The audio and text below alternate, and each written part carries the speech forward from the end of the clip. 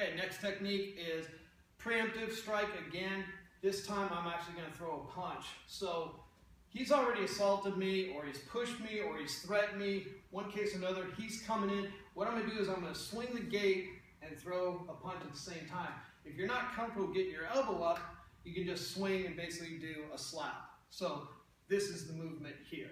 I'm stepping out here. So he comes in, boom, protect myself, and then I square back up here.